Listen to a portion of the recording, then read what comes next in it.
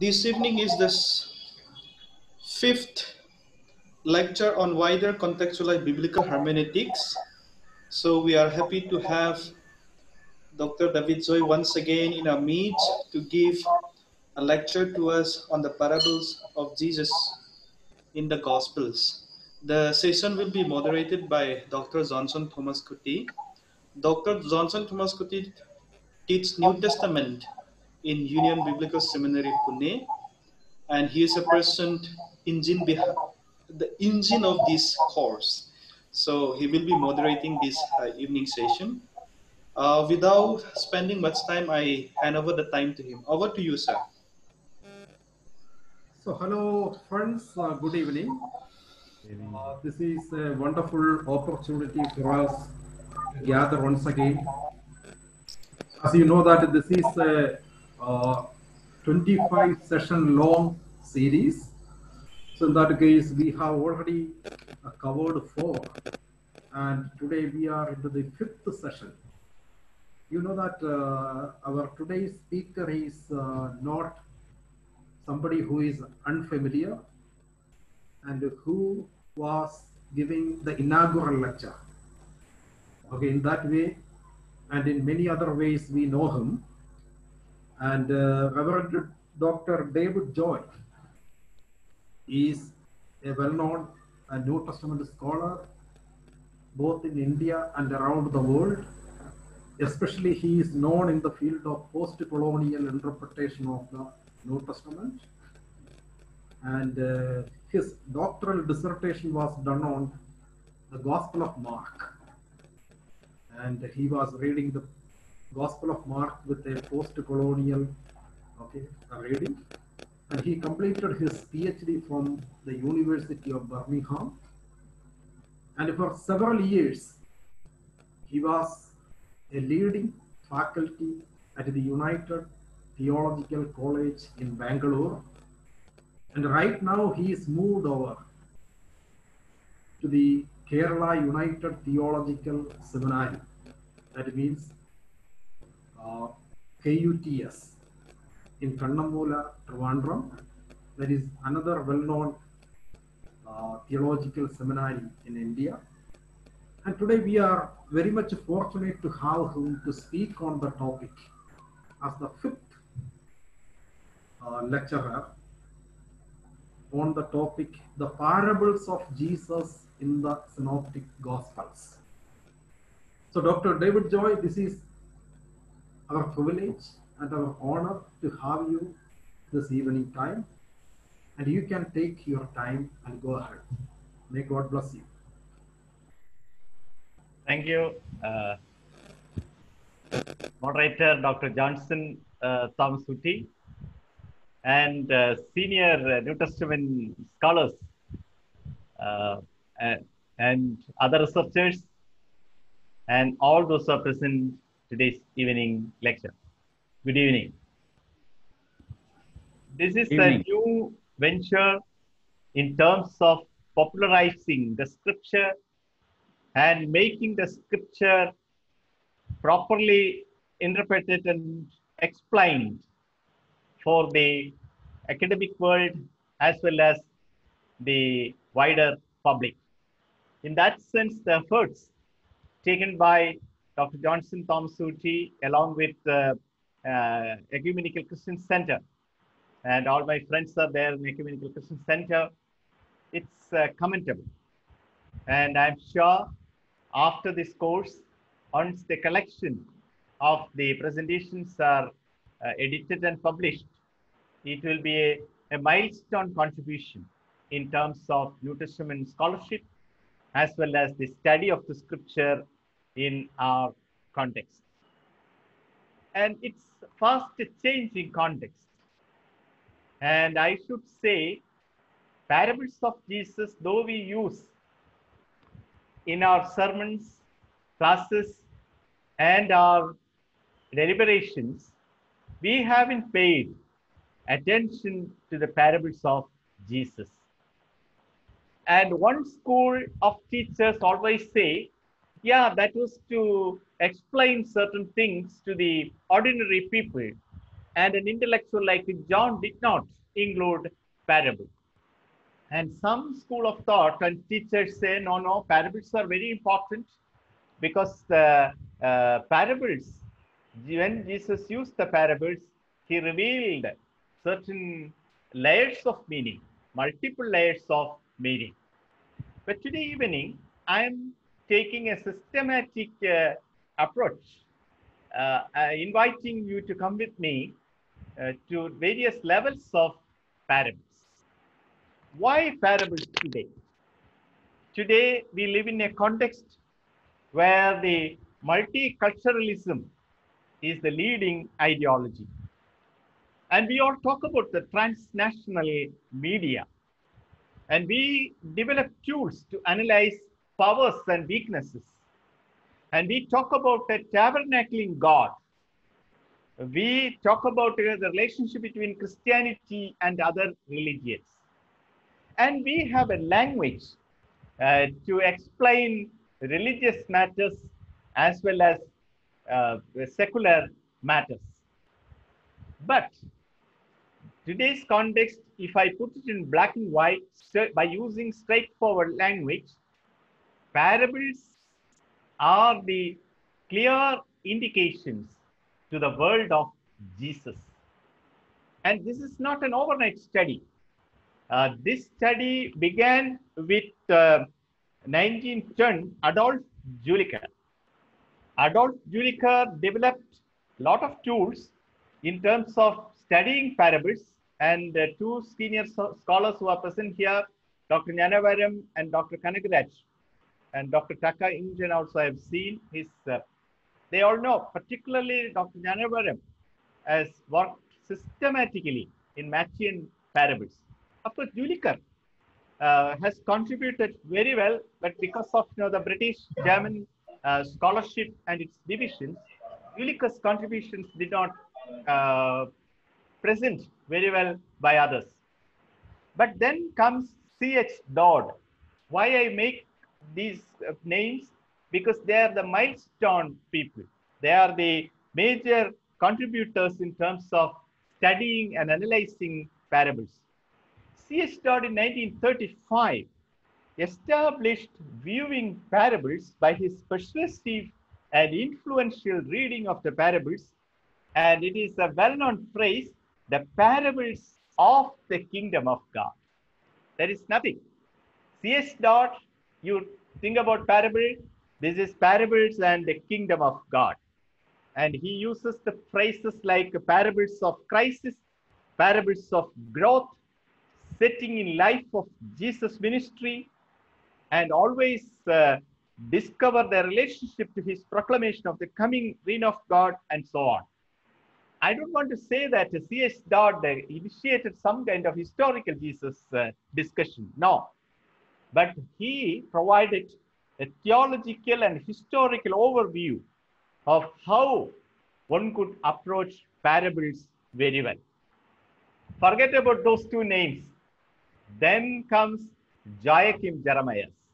I think most of our New Testament teachers and classes will probably hang around Joachim Jeremias, 1947 and up to 1963. He built on Jülicher and Dodd, and he made a comparisons. But he criticized Jülicher and Dodd, and Joachim Jeremias had the courage to depart from Dodd and to take initiative to reveal the meaning of parables of Jesus.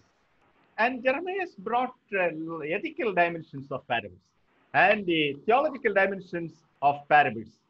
And he also communicated very clearly that parables of Jesus are the indications of the gospel framework. And in order to understand the gospel values and gospel framework, you need to study parables. And he uses very passionate terms like God's mercy for sinners, God's love, and all those things. And then applying form critical and reduction critical approaches. And we have a clear tradition called Dodd Jeremias tradition.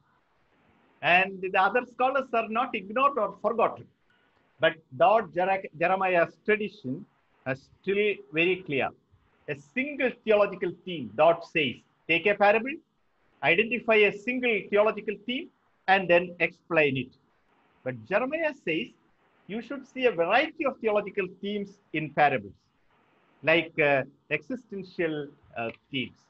But here we should also notice a kind of danger in making too much historical studies of parables. And we are familiar with, my students are here, Vicky is here, Sugu is here, and a couple of others are here. And see, the danger is if you say, no, this gives us a picture of historical Jesus, we are fooled. No, no. Historical Jesus, you cannot identify historical Jesus by studying the parables.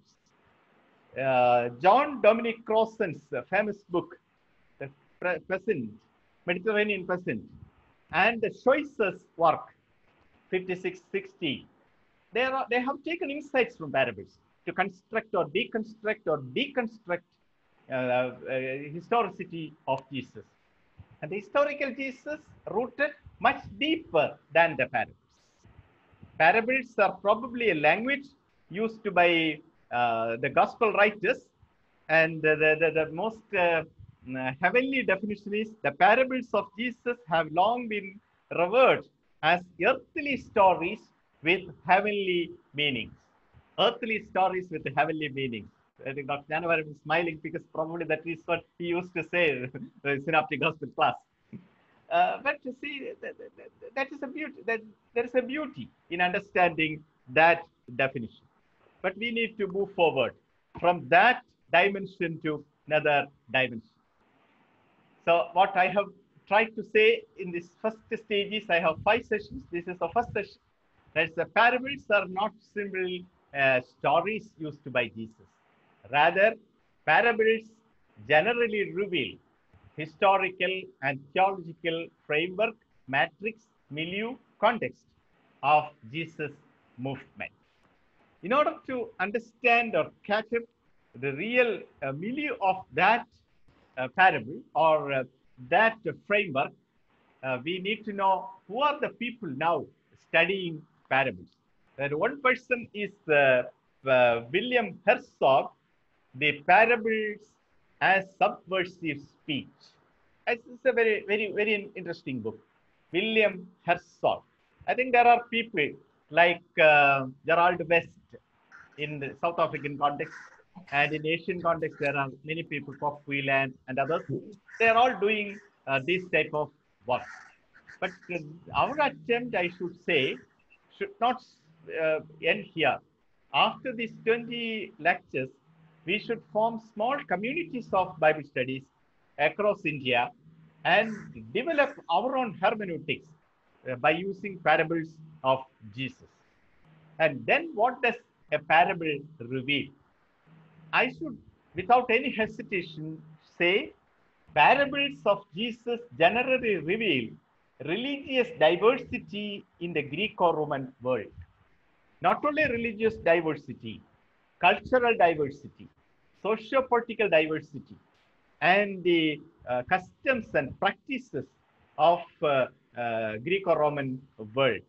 And we have a very famous article written by Yesler. Yesler is a familiar person, Philip F. Yesler, namely Palestinian Judaism in the first century.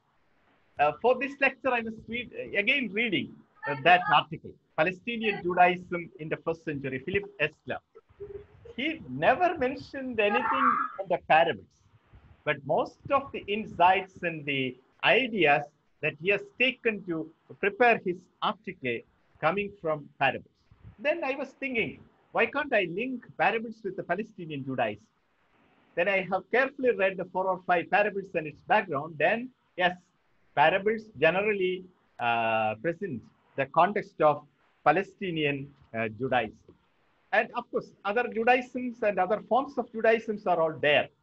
But generally, it presents a historical overview of Palestinian Judaism by revealing the elitism, non-elitism, subversiveness, subalternity, and other hegemonic practices of Palestine, particularly the nature of agrarian society and social system is mentioned very clearly in uh, parables. Suppose you take a branch, parabolic studies, then you will understand the distinctiveness of Mediterranean culture. And Jesus is well known for the brevity of words. And those brevity of words, even in say, stating parables, he was particular to use the cultural terminology. And in our study, what we omit is, particularly in Dodd or Joachim Jeremiah's tradition, we just leave out those phrases and terminological things. Rather, we just pick up kingdom, we just pick up some other theological ideas, and then we do the we kind of imposition, and we impose our ideas, and then let the parable speak. We give meaning and we take meaning. That's not. So this type of systematic studies should enable us to see the first century Palestine and its variety of meaning. And let's take one or two major points that we get from the parables about the Palestinian Judaism. And it talks about the ethnicity and Judaism, which is very relevant in today's context. Very relevant, particularly the context of migrant workers and the racial issues. And the nomenclature used in the parables and all those conclusive words, affirmative words used in parables are revealing the socio-cultural dimensions of the first century Palestine. And if you study parables very well, I said that it gives us the indication to the Jesus world. But if you study parables very well, you will also understand the cultic practices of the first century and the administration and the hierarchy in first century, the economic dimension of first century Christianity. And it will also tell us who are the elite class, who are the members of the elite class. And it also talks about many other options. Can you hear me? Yes, many other options. And the Palestinian culture is presented very well. And the moment we talk about Jesus movement, we talk about taxation, we talk about agriculture, we talk about the peasants and farmers and so on. From where we do get those ideas? From parables. And if you just consider parables as stories without any proper roots, then you are mistaken. And you need to know Jesus deliberately crafted those parables while talking to the people. Of course, parables went through different stages of redaction. Before the collection of final editing of parables. This is the second layer, part of my presentation. Parables reveals Palestinian Judaism and its administration, cultic and customs practices. And thirdly, and most importantly, parables generally give us the major dimensions of kingdom of God. Though I said CS God and kingdom of God, I did not want to leave things there. I want to take those things and the major the insights of those parables. And the decisive element of Jesus' ministry by using exorcism and other patterns of ministry, Jesus confronted with the hegemonic powers. And that kind of confrontation you see in parables. And take any parable. Parables are not the kind of, making some kind of after dinner coffee, but very powerful. If the hearers, they devote themselves to the meaning, it's a kind of very powerful presentation. And the kingdom of God meaning is reflected in parables. It's basically the reign of God. And basically it's a transformation that reveals truth. Transformation And in the gospel, very fascinating terms are used like Emmanuel and so on. But it is in the parables you see the real presence of God. And the parables are studied not only by New Testament scholars, Karl Barth, systematic theologian, and of course the outstanding New Testament theologian Rudolf Bultmann.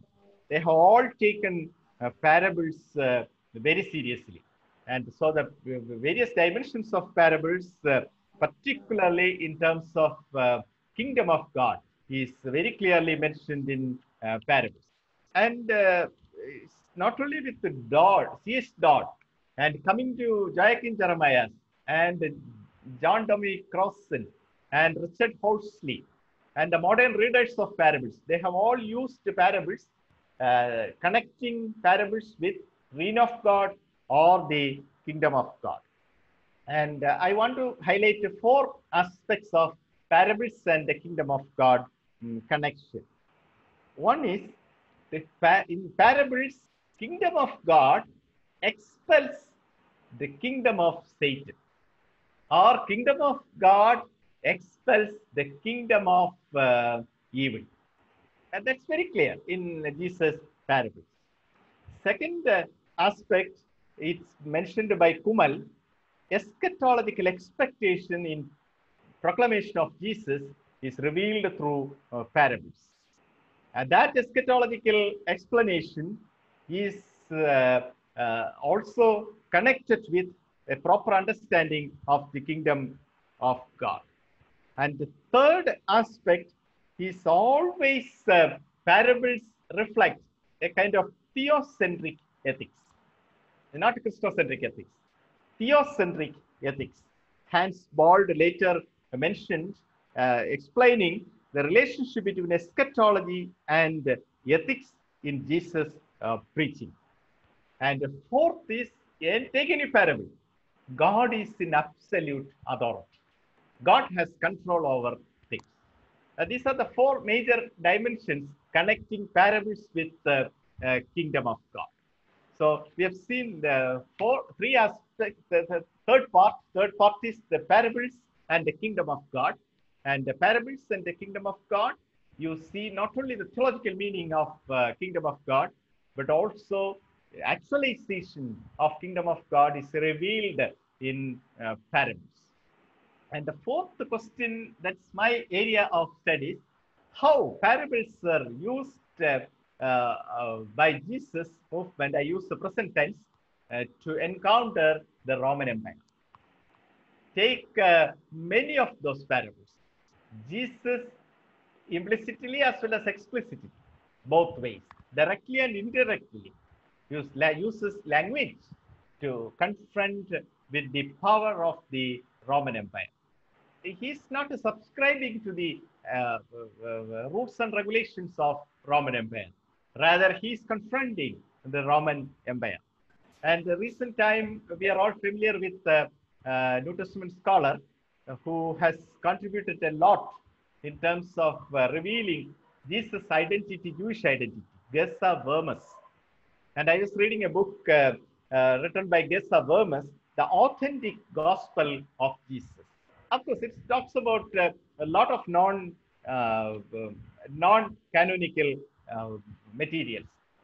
And we are, New Testament researchers use non-canonical materials. As Dr. Johnson Thomas Sooty is editing now the Asian book, its introduction, but I'm sure many others might have used non-canonical materials. So you need to be very careful. Because in VD class or MTS class, when we talk about parables, we also refer from Gospel of Thomas and Q and a lot of cluster materials.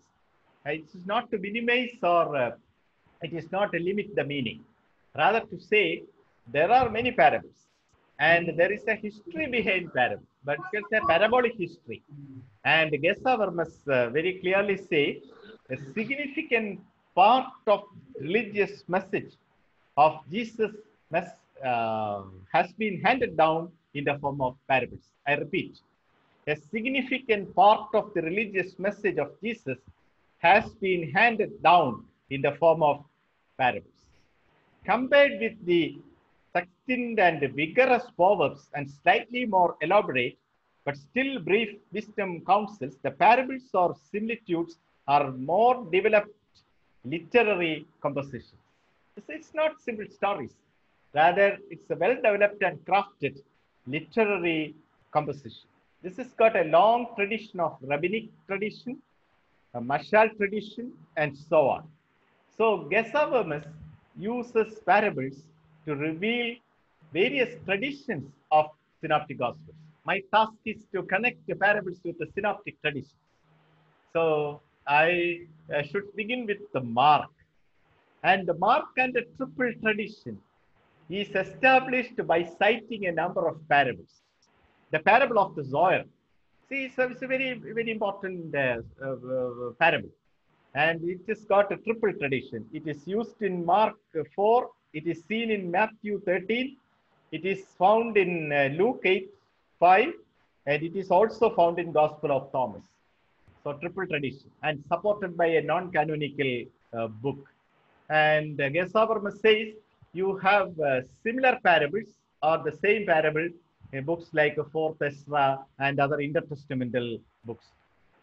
And the parable of the mustard seed. Again, you have a triple tradition theory. And that parable is like, with what can we compare the kingdom of God? Or what parable shall we use for it? It is like a grain of mustard seed. And it is found in Gospel of Thomas 20, chapter 20. Mark chapter 4, Matthew 13, Luke 13. And Gesavarma says, to understand the metaphor, we have to bear in mind that the Jewish parlance, the mustard seed symbolizes the smallest volume or quantity. And it explains. And it comes from the rabbinic tradition.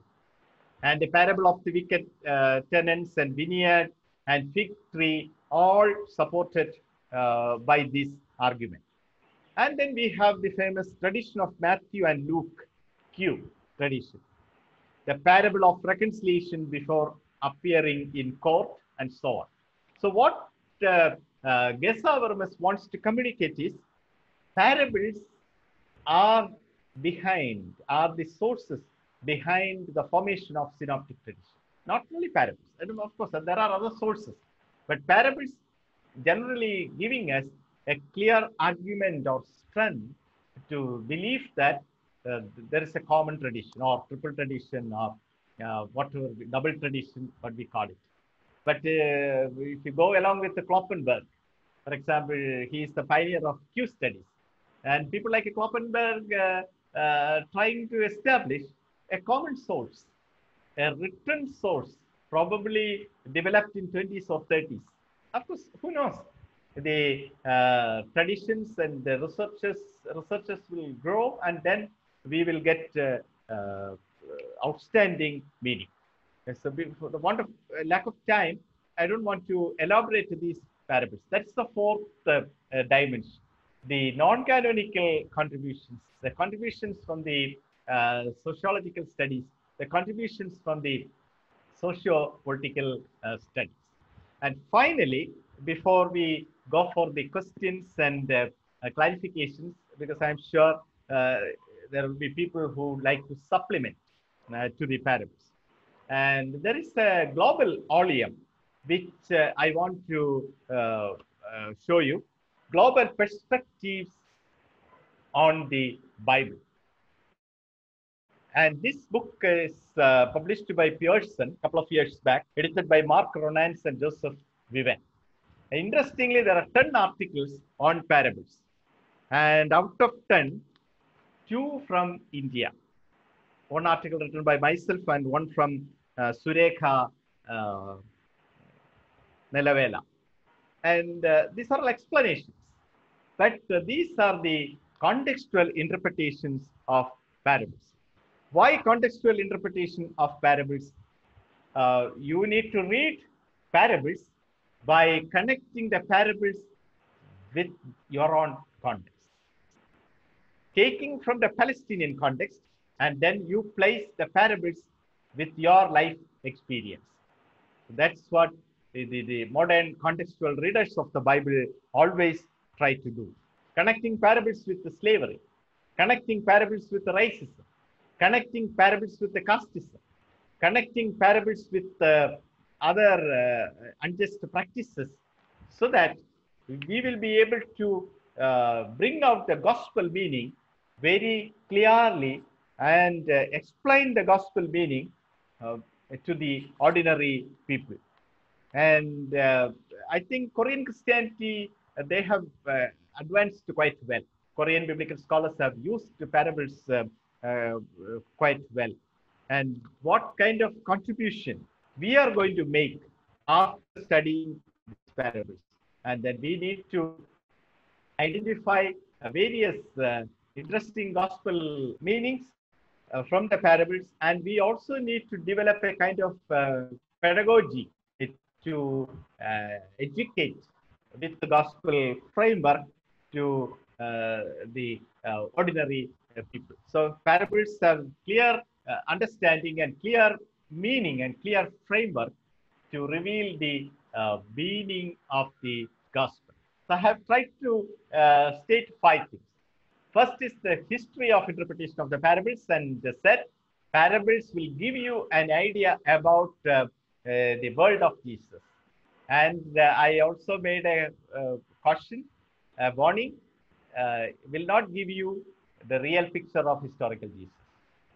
And the second part, what I have mentioned is parables will take you to the Palestinian Judaism, its culture, its politics, its cult, its customs, and so on. And thirdly, you want to study kingdom of God, you want to know what is reign of God, study parables. Because parables generally present various aspects of the kingdom of God and the reign of God. And fourth aspect is, should not ignore or neglect non-canonical materials while studying parables. Because Gospel of Thomas has contributed or given us a framework to understand parables quite well. And finally, there's a lot of potential in terms of understanding parables from our own context, our own stories, our own life stories, our own experiences can be a kind of perspectival glass to read the parabolic meaning. Once again, thank you, and I look forward to learn from you by picking up some questions and supplementary materials. Thank you very much.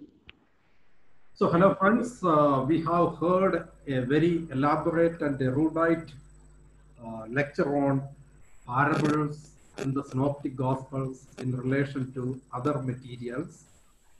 And Reverend Dr. David Joy was explaining his lecture in 5 great layers: the history of the interpretation of the parables, and the parables within the context of the Palestinian Judaism, and parables in relation to the kingdom of God, and parables in relation to the non-canonical works, and the potentiality of the parables when we interpret our own context in relation to the parables. So thank you so much, sir, for this wonderful and elaborate and erudite presentation. And we all are benefited by that. Now the floor is open for clarifications and questions. And we need to make use of this time and get the maximum out of our Reverend Dr. David Joy. So you can open up. Thank you. Thank you.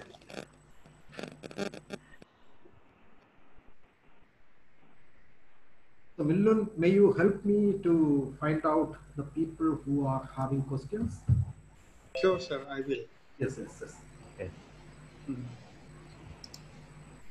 Sir, can you please unmute yourself and speak?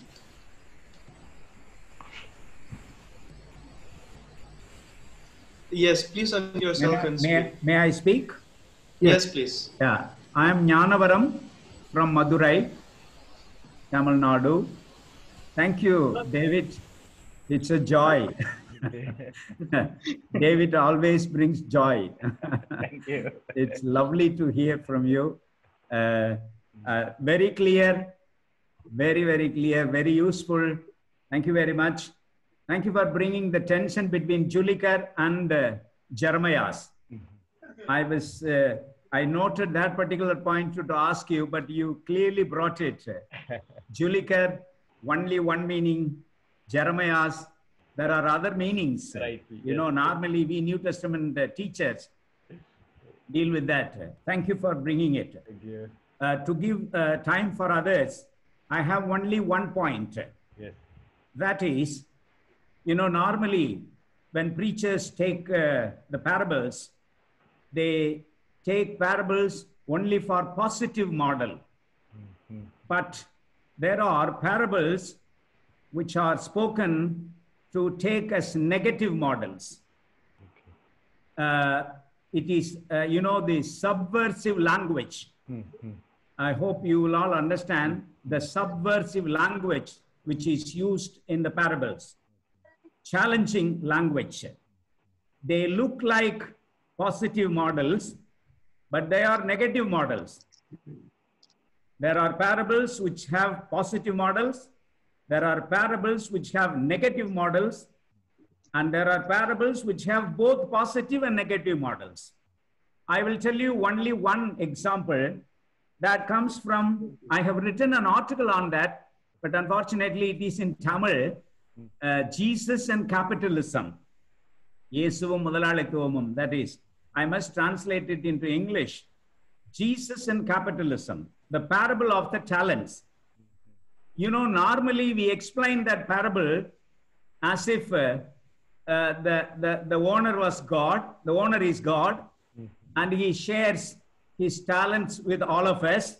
This is how we have been interpreting. Yes, yes. And we have to, you know, try hard and use our talents and all that, those things. They all, you know that. But I have interpreted it. Okay. The owner is not God. And the people who got 5 talents and 2 talents, they did immoral, exploitative, economical activities by getting 100% income. You know who is the model for us in that particular parable? The person who hid the talent into the ground. He is the model for all of us. I'll finish that. How? Because he was against the exploitative, immoral economy of the kingdom of Rome, and he was not able to participate. He did not participate in that, and he rejected that economy. Then he was killed. Those who reject the powerful of the time will be killed. And that is Jesus. That is equal to Jesus. And finally, I read that particular verse from that parable. For to all those who have, more will be given, and they will have in abundance. But from those who have nothing, even what they have will be taken away. Okay. This is not a model. This is a ridiculing verse. This is a ridicule of the kingdom of Rome. It's a subversive language that we need to understand. Please don't preach it as a model for our stewardship. Normally, this particular parable is given for Stewardship Sunday. Understand? Yes. Thank you. You may have questions, but please. Yes, Doctor. I have in the chat room, there are 2 questions. Shall I respond to those questions? Yeah, one is Austin Krasta. I see that you have used the terms kingdom of God and reign of God distinctly. Can you elaborate on the difference? Okay. Another question is Ningtu Jam Revichandra. How should we interpret the parable of Jesus?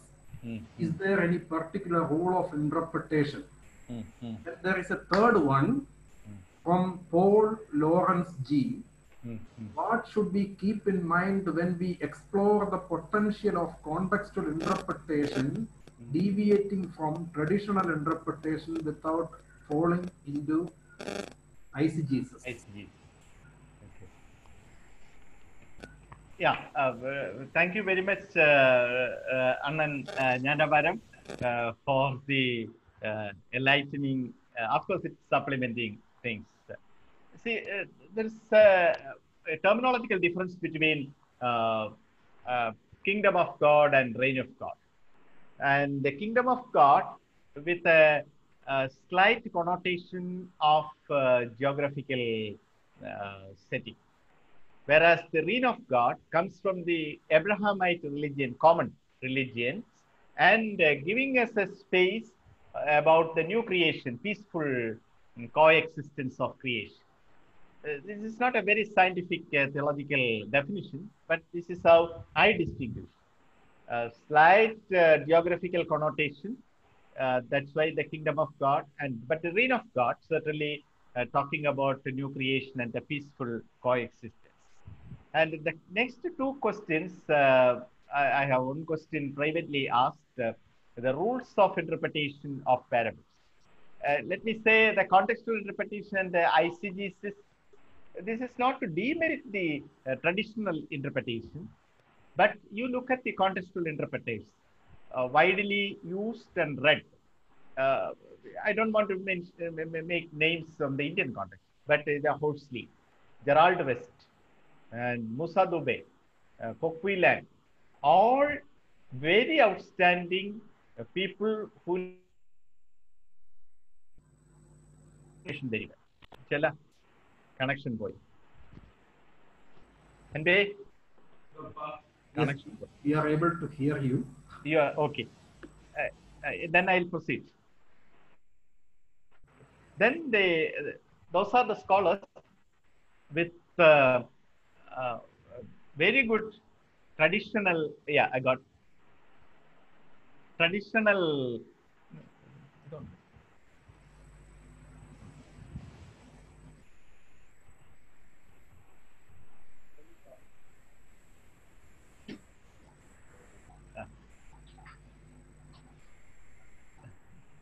Sorry, my son was helping me. Very good traditional understanding. At the same time, they have inherited the contextual meaning.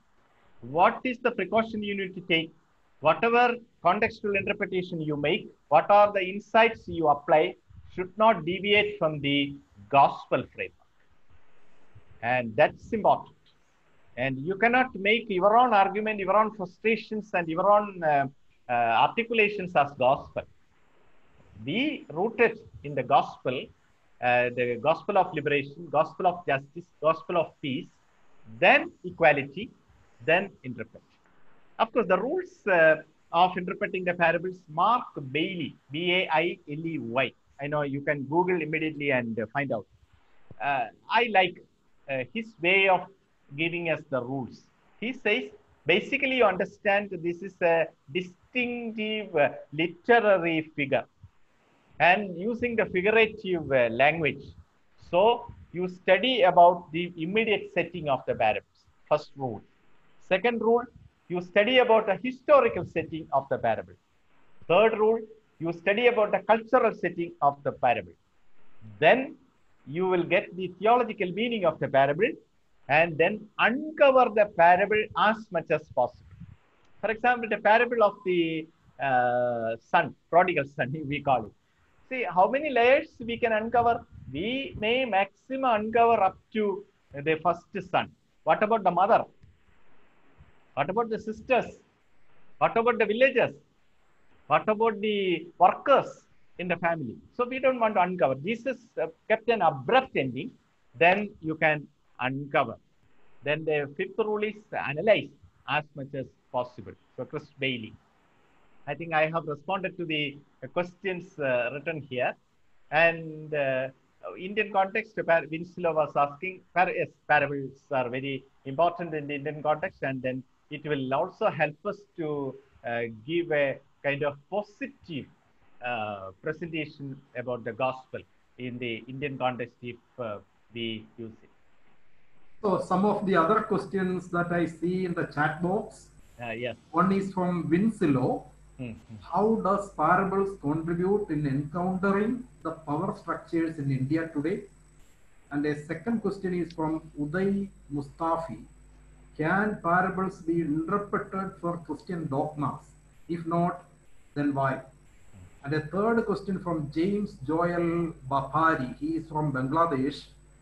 Is there any chance to change the meaning of parable during contextualization? And another question is by Viju Chako. How, that may be Dr. Viju Chako, how the explanation of negative and positive parables differ from Daniel Otto Villa's parables of tragedy and comedy. Okay. So dogmas, my clear answer is no. No.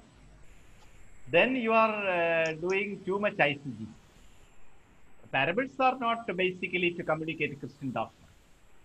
Parables are basically to create gospel communities in Palestine, particularly in Galilee, to understand the meaning of Jesus' movement and sacrifice. Of course, the dogmas and the interpretations, only dogma you see, if you call Kingdom of God dogma, then that's the parable. Of course, there are soteriological parables, soteriological elements in parables.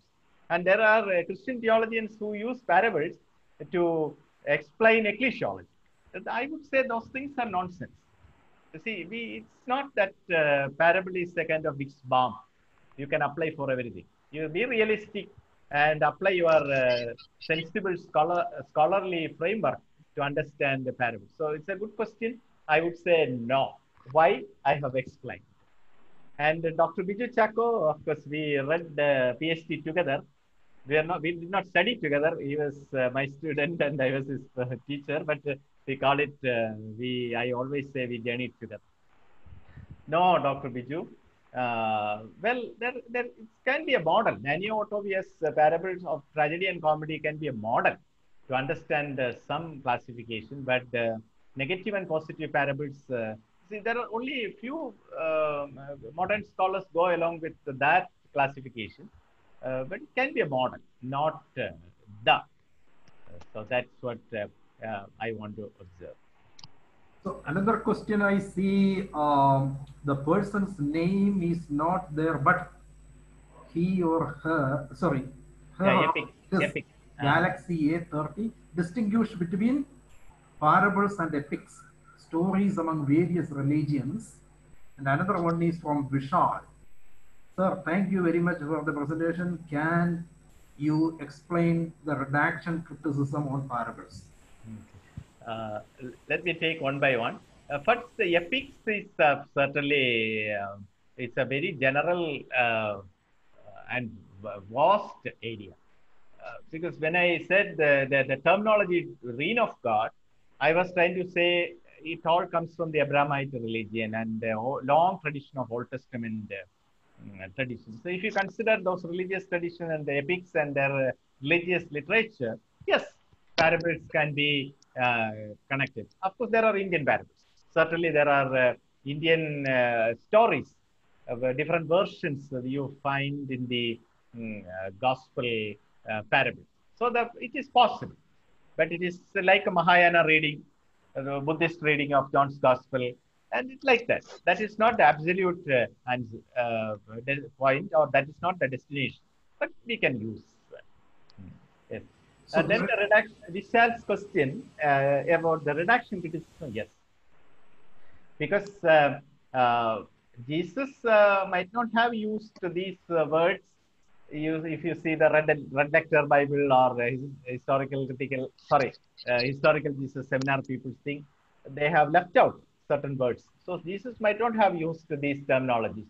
Maybe in the 40s or 50s, gospel redactors added and they shaped or scrutinized some of these terminologies without losing the basic communicative framework of Jesus' parables. So they have used certainly the redaction process. In Vishal, not all parables underwent the redaction. Yes. You have the clear evidence is triple tradition. Yes. triple traditions, then you don't have that support from triple tradition.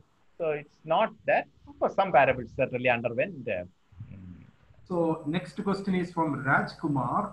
Yes. Sir, how to understand Jesus' words? To you has been given the mystery of the kingdom of God, but those who are outside get everything in parables, so that while seeing they may see and not perceive, and while hearing they may hear and may not return and be forgiven. Of course, That expression. it is quite straightforward. I think answer is there in your question. Jesus has given the disciples and the immediate listeners the context of the parable, the setting of the parable. And they did not understand the setting, cultural setting, and their own unjust hegemonic framework that they have been experiencing. And then they raised other doubts. So Jesus placed those parables within their life situation, within their koinonia, within their fellowship, but they did not understand. So it is a clear indication. I go back to the older question about the contextual interpretation. Jesus is directly asking the disciples to understand your context, then get the meaning. I think that's it's not nothing hidden, nothing mystery, but it is straightforward answer given by Jesus. So Tang Nen Mung, he is from Myanmar, is asking a question. Are the parables authentic for strengthening Christian faith? Another question, how much parables can be used for to reflect the life of Indian farmers and fishermen? Indian. Farmers and fishermen. Okay. Authentic? Yes, authentic. Because otherwise, the whole question of canonization, and authentic scripture will not stand. Why do we have these 20 lectures based on New Testament themes? Because we consider these are authentic, and these are the basic materials necessary for our faith. It is authentic because most of those parables and sources go back to 20s. I think senior scholars will agree with me. Parable sources are the oldest collection coming from the Jesus tradition. So very authentic. And the second question is exactly, it can be used for parables, it can be used for the farmers, Dalit struggle. I think the first group used a parable for their survival and the struggle of liberation by the fisher folk. Inspired by the Catholic liberation theology from Latin America, late 60s and 70s, the fisher folk used. Then the farmers and the Dalits have used a lot of, I should mention two names, Dr. Thanshankar and Dr. Jnanabaram. They have, Dr. Jnanabaram has consistently contributed articles in English and Tamil. Of course, the Karaman, he has written a lot of materials there. And now I would say parables are used by ethicists to promote eco-theology. And you read any ethicist Indian context, starting from KC, many parables are used because to show the relationship between Jesus and nature. And so the parables are used for our own elaboration of our own Christian faith. Ankit Hari is asking his teacher at Allahabad, your evaluation on Indian theologian study on parable, your suggestions studying parable in corrupt situation. And Neopi Kitchen, she is also a theological teacher. Sir, you have mentioned that in relation to kingdom of God, parables reflect theocentric ethics and not Christocentric. Would you explain how? Okay. See, Harry also was my student. See, unfortunately, we, the Indian scholars, from 30 or 35 linguistic backgrounds, from various states, say, let's take from 1960s. Many scholars compared to the Western, particularly European countries. Indian academy has had so many outstanding scholars, but the contributions have not been focused. I have one suggestion. This is a milestone step, I would say, historical step.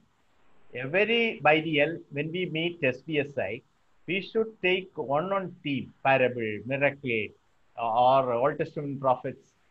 Then we contribute so that we will 20 scholars at a time. They contribute. We haven't done that. Maybe early 60s, the founders of SPSI probably tried. Then, the scattered thing. Then, unfortunately, New Testament scholars and Old Testament scholars have become administrators.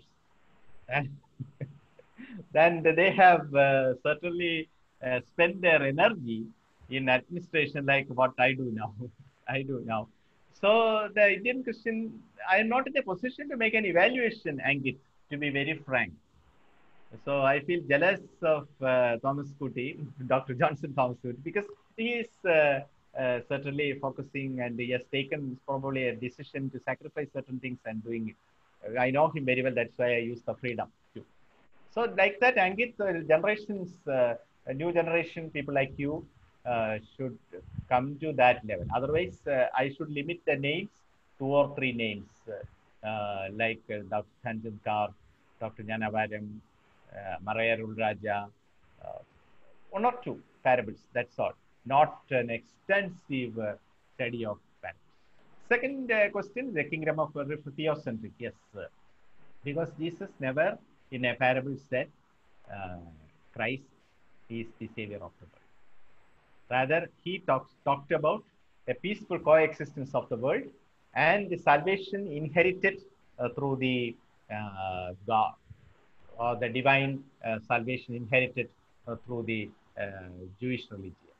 So the theocentricism is very much there, and ethics is more universalistic rather than the Palestinian Jesus movement ethics.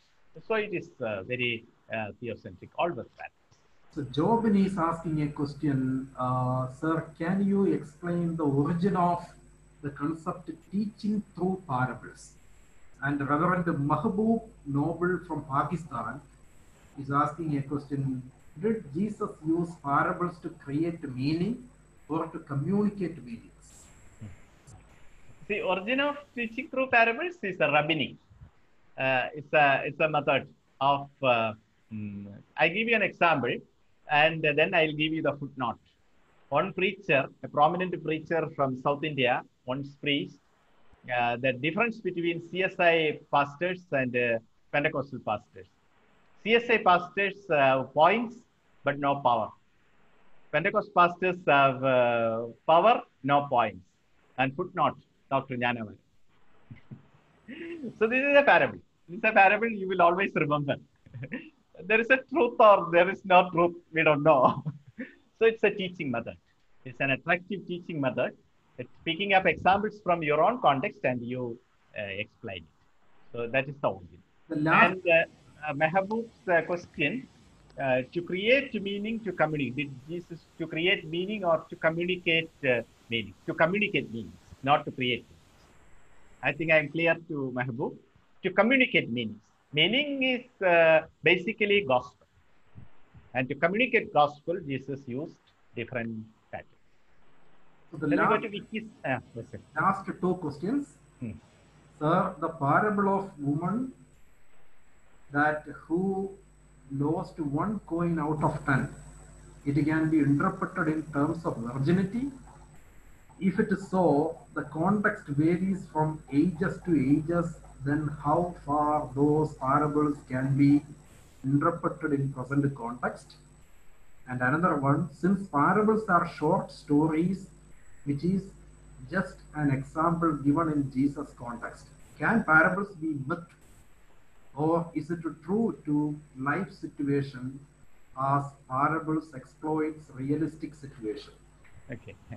See, as long as we don't distinguish Jesus from his context, we need not worry about that distinction. Because what Jesus communicated, basing his argument on the Palestinian context, certainly the meaning of that, the people's experience of that context. So I should with all my research and information, say we need not distinguish from that context, because that context is a pattern. As long as we don't distinguish Jesus from that context, take the parabolic context as the real context. Then I see a question from Reverend Victor Paul about the myth. Yes, myth is truth. Myth is not false. A truth mixed with the history and, of course, the literary figures, literary devices. That's myth. So let it be myth, but it is true. It is true. So thank you so much, Reverend Dr. David Joy, for your erudite presentation. We have more questions that is coming up that can be answered later in a personal level. And is that while Dr. David Joy was beginning his paper, he started with a statement: we haven't paid attention to the parables of Jesus. Okay. That is a significant statement. And we know that even though we are taking up parables for sermonizing and various other things, we are not significantly paying attention on the exegetical aspects of the parables, and not presenting with all the semantic and syntactic and pragmatic aspects of the parables to the levels of the congregation. So in that sense, we have heard how to look at the parables. That is very important. While Jesus used the parables, he used multiple layers of meaning. And also we know that as Dr. David Joy was presenting about Adolf Jolicher, it is that the history of the interpretation of parables itself can be divided into three. Pre-Jolicher period until 19th century, full of allegorical interpretation. Then Jolicher, through his 2-volume work, a paradigm shift happened. And later on, C.H. Dodd and J. Jeremias, okay, they foregrounded the significance of parables, okay, in relation to multifarious levels. Mm-hmm. So in that way, Dr. David Joy was telling us about the parables are mirrors of the socio-religious, politico-cultural realities. So don't read parables as merely stories. That is what he was firmly affirming. Parables reveal the Palestinian Judaism. Parables reveal the life situation of Jesus. Parables reveal the Sitzim Levin Kirche, that means the early life situation. So, Jesus' confrontation with the hegemonic powers, as he was rightly mentioning, that is another significant aspect that foregrounded through the parabolic, okay, sayings of Jesus.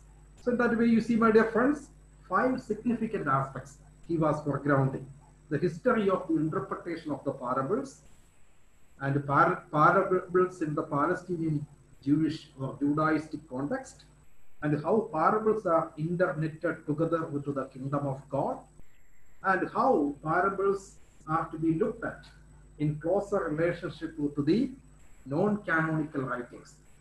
So when he says non-canonical writings, even we can look at Bhagavad Gita, Ramayana, and the Indian scriptures, Islamic scriptures, Buddhist scriptures, and various other scriptures to get meaning, okay, in relationship. And also finally he was talking about the potentiality of the parables in the contemporary context in relation to the women's struggles, Dalit struggles, the tribal struggles, ecological struggles, is that Jesus was cooled in nature. Many of the parables show that he was the son of the soil. So from that aspect or point of view, we have to look at the parables with myriad possibilities. So Dr. David Joy was giving us, okay, multifarious levels of, okay, understandings and myriad possibilities to explore the semantic, the syntactic, and the pragmatic levels of the parables that are inscribed in the synoptic gospels. So my dear friends, let us give a big applause to Dr. David Joy. And the question for this week is, So is that we had last week, all the weeks we are having assignments to the students. So is that 165 people are registered, and is that I could see that excellent assignments are coming out.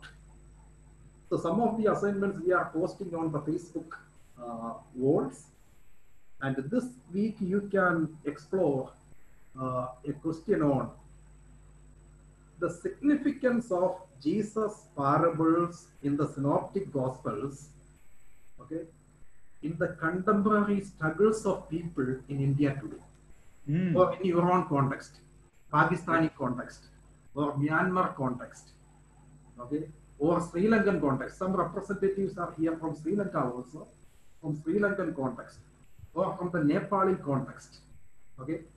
A framed question will be sent to you very soon. Okay, so until then, be peaceful. And next week we are going to have another significant scholar. He is Father Dr.